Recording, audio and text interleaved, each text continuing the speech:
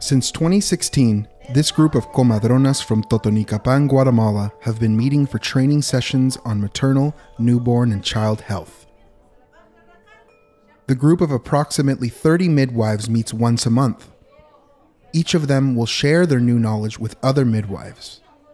In total, over 900 midwives will be trained through this initiative. This initiative is led by our partner Pies de Occidente and the Ministry of Health and Social Assistance in Totonicapan. This project is funded by the Government of Canada.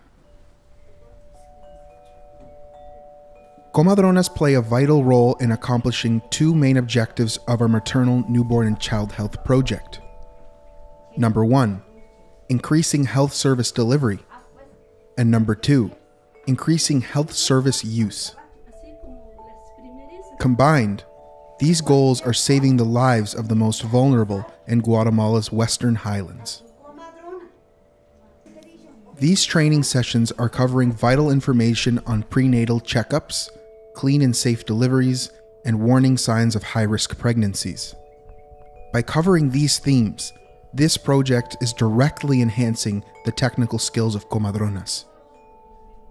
Additionally, the comadronas are receiving equipment that is vital to providing clean and safe deliveries. Through these combined efforts, we're improving the delivery of essential health services for pregnant women and infants all across Totonicapan.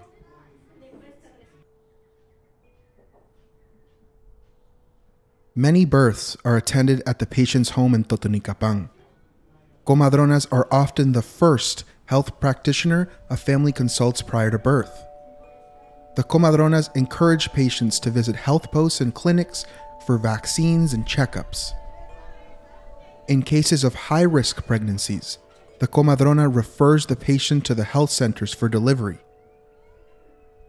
The efforts of comadronas trained through this project is resulting in more women and children using critical health services in Totonicapan, Guatemala.